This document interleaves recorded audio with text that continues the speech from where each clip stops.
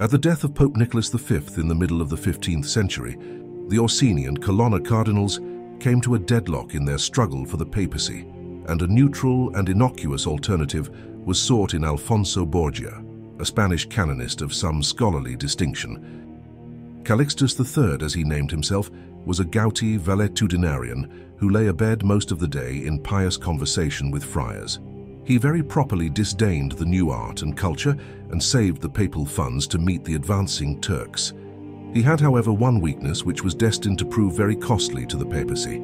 There was a tradition of nepotism at Rome, and Calixtus had nephews. While he was Bishop of Valencia, his sister Isabella had come to him from Sativa, their native place, with her two sons Pedro Luis and Rodrigo. When, in 1455, he became pope, he sent Rodrigo to study at Bologna and enriched him with benefices.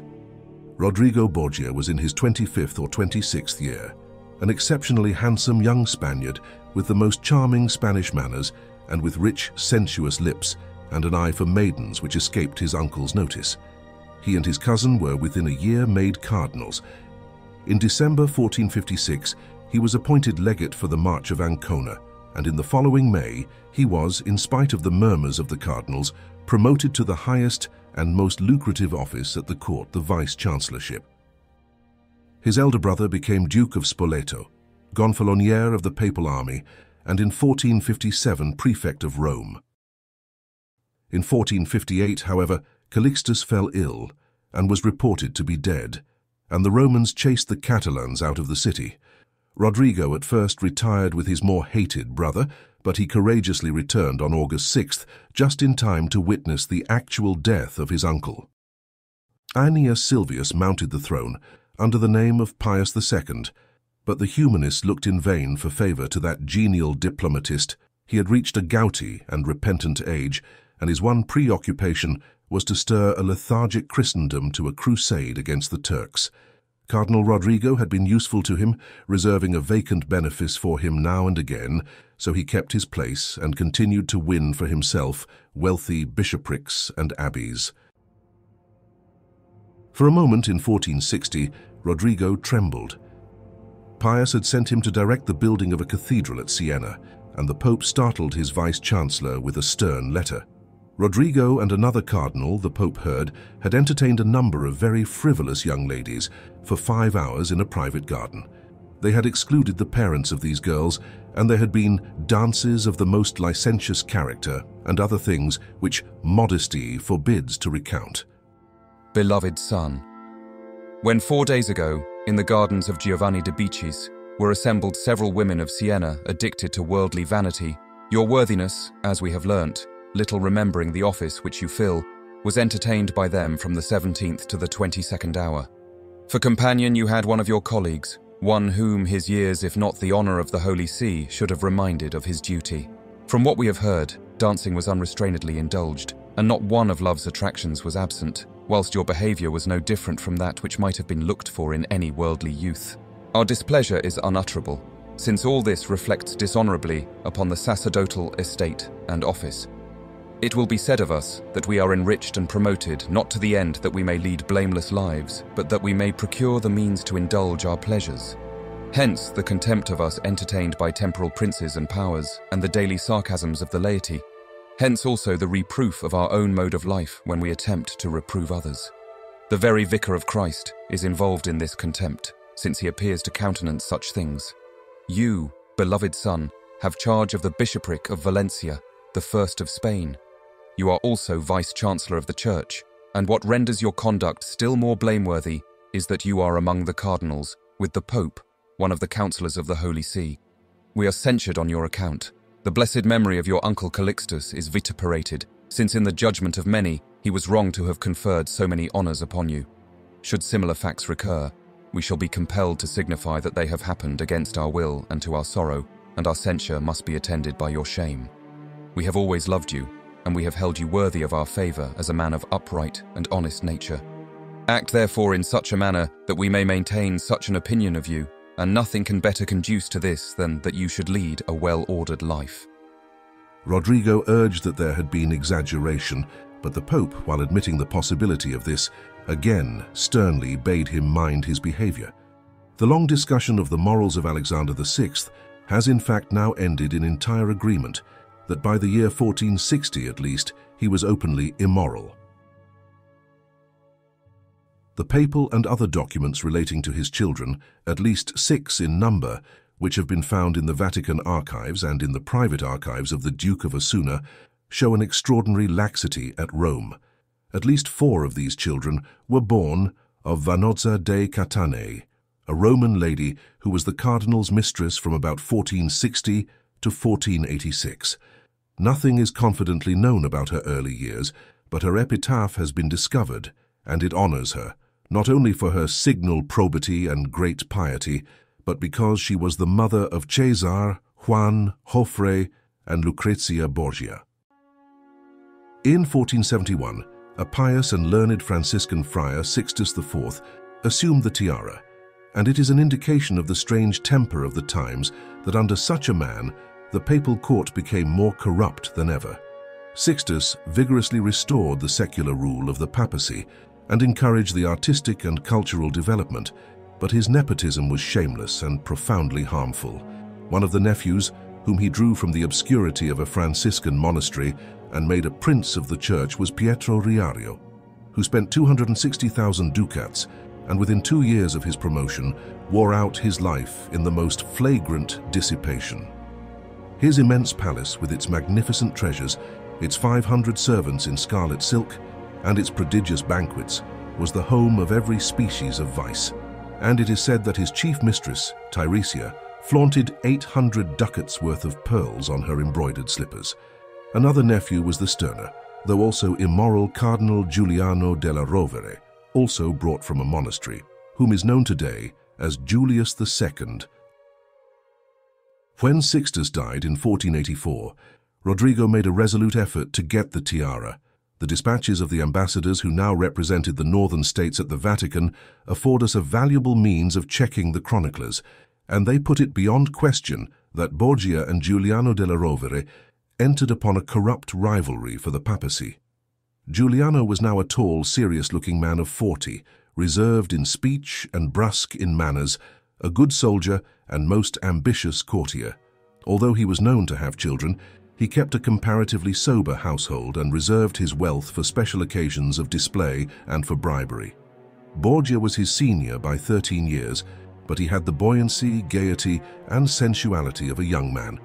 He too kept a moderate table and gambled little, but his amours were notorious, and one could not please him better than by providing a ballet of handsome women.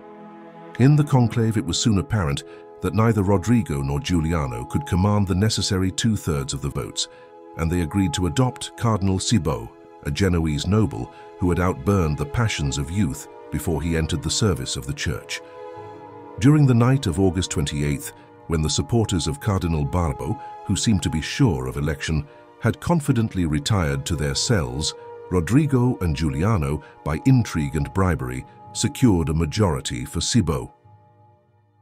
He became Innocent VIII, and during the 8 years of his amiable and futile pontificate, the College of Cardinals steadily sank. Innocent's natural son was drawn from his decent obscurity and made one of the richest nobles of Rome, and women were hardly safe even in their own homes when Franceschetto Cibo roamed the streets at night with his cutthroats in one of his wine-flushed moods. He took so ardently to the new pastime of gambling that in one night he lost 100,000 ducats to Cardinal Riario. Cardinal Ascanio Sforza, brother of the ruler of Milan, was the leading sportsman of Roman society. The state of Rome was in accord with the state of the Sacred College.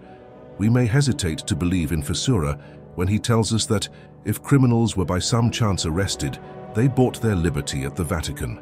But we have in Burchard's diary a somber incidental indication of the condition of Rome. When Rodrigo's son Juan was murdered, a boatman said, when they asked why he had not reported seeing a body cast into the river, that it was not customary to have any inquiry made into a nightly occurrence of that kind. Rodrigo Borgia, the vice-chancellor, paid no heed to this condition of the city. He added year by year to the long list of his bishoprics and emoluments, and prepared to renew the struggle for the tiara. He lost or discarded Vanozza when she married her third husband in 1486, and entered upon a more sordid and equally notorious liaison. His cousin, Adriana Orsini, had charge of a young orphan, Giulia Farnese, a very beautiful, golden-haired girl. She married Adriana's son, Orso Orsini, in 1489, her 15th year, and at the same time became the Cardinals' mistress. Adriana was rewarded with a considerable influence and the charge of the young Lucrezia Borgia. The death of Innocent on July the 25th, 1492, led to fierce intrigue and passionate encounters. There were more than 200 murders in Rome during the 14 days before the conclave, for which 22 cardinals were, on August 6th, immured in the Sistine Chapel. Giuliano della Rovere had spoiled his prospect by too patent a use of his influence on Innocent VIII, and Borgia set himself to win the next most important rival, Ascanio Sforza.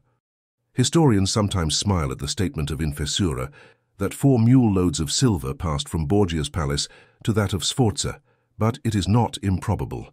For some centuries there had been a custom, abolished a few years later by Leo X, of sacking the palace of the cardinal who was elected pope, and it was not unusual to take precautions. Borgia may have sent the silver on this pretext, as Infessura suggests, and he would hardly expect it to be returned. It is, in fact, now certain that Sforza was bribed with gifts far more valuable than Borgia's table silver. Borgia offered, and afterwards gave him his splendid palace, the vice-chancellorship, the bishopric of Erlen, worth 10,000 ducats a year, and other appointments. The sober Cardinal Colonna accepted the abbey of Subiaco, or 2,000 ducats a year. 11 cardinals seem to have sold their votes, and Borgia already had 3 supporters and his own vote. He secured his majority and hastily retired behind the altar, where papal vestments of 3 sizes were laid out, and the genial Romans presently roared their greetings to Alexander VI. Rome and Italy then sustained their parts in the comedy. Alexander, although now 60 years old, was a vigorous and capable man, and some advantage would be expected from his pontificate. After the coronation at St. Peter's on August 27th, Alexander received, on the steps of the great church, the greetings of the orators who represented the northern cities. One wonders what was the countenance of the massed prelates and nobles when the Genoese orator read, "Thou art so adorned with the glory of virtue, the merit of discipline, the holiness of thy life, that we must hesitate to say whether it is more proper to offer thee to the pontificate or to offer that most sacred and glorious dignity to thee." And, as Alexander passed in stately procession to the Lateran, he read on the triumphal arches which adorned the route such maxims as chastity and charity. And great was Rome under Caesar, now is she most great. Alexander VI reigns, Caesar was a man, this is a god. He sustained the scandal of his personal conduct until the end of his life. During the first 4 years of his pontificate, the youthful Giulia Orsini was his chief favorite, and she was known to the wits of Rome as the spouse of Christ. She and Adriana Orsini and Girolama, the Pope's elder daughter, are described as the heart and eyes of Alexander, and suitors had to seek their favor. When Giulia's brother received the red hat, Rome gave the future Pope, who was by no means without personal merit, the name of the petticoat cardinal. One night in the unhealthy heat of August 1501, Alexander and Caesar sat late at supper with Cardinal Adriano da Corneto. Romance has it that the poisoned wine they intended for their host was served to them. Modern history is content with the known malaria of an autumn night. On August 18th, Alexander died. There are few good deeds to be put in the scale against the crimes and vices of Alexander VI. He was a selfish voluptuary of the most ignoble type. He countenanced and employed fraud, treachery, and crime, and the condition in which he left the papacy had not the redeeming merit of effecting the security of the institution over which he ignominiously presided.